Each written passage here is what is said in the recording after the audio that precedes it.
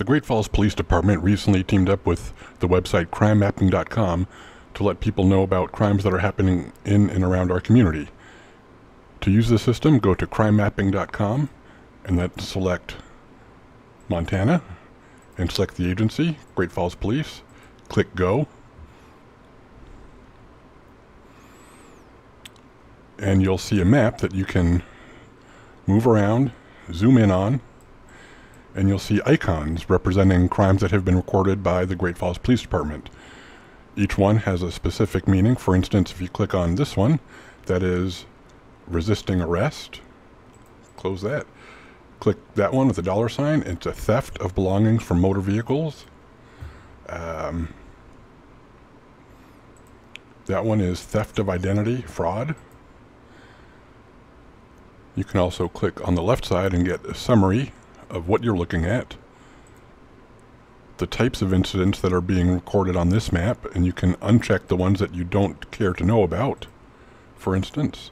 And as you uncheck them, they will be taken off of the map. You can enter a specific address, such as your home, and a distance from that area, up to 2 miles.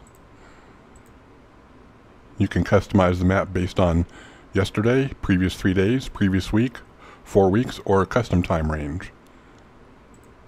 You can also set up reports and look at charts that provide summaries, for instance, daily summaries. And you can also go in here and click in the upper right corner, click Receive Alerts, and you can receive email alerts. What type of alert? Crime or sex offender. You can give the email alert a custom name, such as Crime Near My House. Enter your email address. Select the location that you're interested in, and a distance from that location, again, up to 2 miles. Verify your address. And you can customize which types of incidents you want included in your email. And that email will look something like this. And that's it. Go to crimemapping.com to learn more.